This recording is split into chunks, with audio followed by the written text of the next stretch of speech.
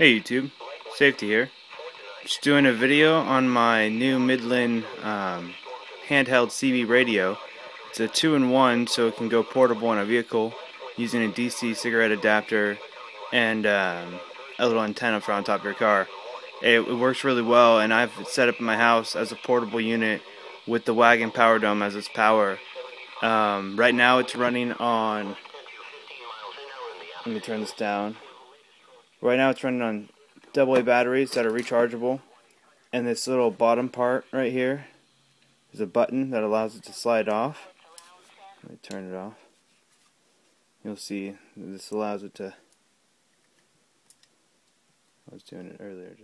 Alright, so it does take two hands to loosen it, but now that I've gotten it apart, I can actually take the base off.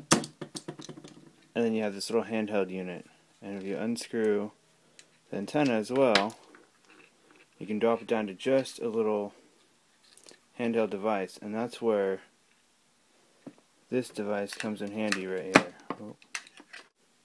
Alright, so it's pretty quick to attach. It's the exact same way I took it off. You attach the bottom there, plus I bought this Midland speaker that you see in the background, and I plugged the audio right into the top of there, and it's nice because it just clips on the back since you're not using it for your pants. It works really nicely to hold it, and you can still hit the button right here, no problem. Now we'll see, we'll turn this on. Now see the signal strength? Well, I can also get a lot louder. Sorry if that was too loud. But I've got a solid signal strength on all my channels. Well, the first 6 at least. But those are all the ones in this area. Coming off top Snow Mountain. I mean, that's only 2 miles away, but I have a perfect signal. So anyone... I mean, it's like 3 or 4 miles. If anyone putting out a broadcast in my town, I can at least get to them possibly in the event of an emergency. And this is all powered off. There's no outlet plugged in. This is all just, and I'm alright. So here's my setup. I've got my power dome here, and it's being charged. Ooh, it's being charged right here. You can see the light, and that's charging off this CB on the right, or this DC on the right. And then I've got this guy plugged right into here, running off the backup battery, which is being charged, so you know, during the daytime I'm really not wasting anything. And I've got a voltmeter right in between so I can see exactly where I'm at with charge. And then I've got this guy charging, which is my spotlight, which you can see works very well, and it's also got a bonus little light there. But that's charging down here as well. You see I have this extra one.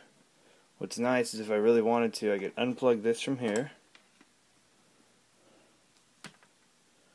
drop it right down here, and if I didn't take away so much cord when I was messing around here, I'd be able to plug this right into there. Now, you see I lose some signal because I'm just not using as much. Let me show you, watch. Let's see if this works. You don't really see it. I don't have enough power coming through here, so I don't have good a signal. But technically I can run just off solar power if I wanted to.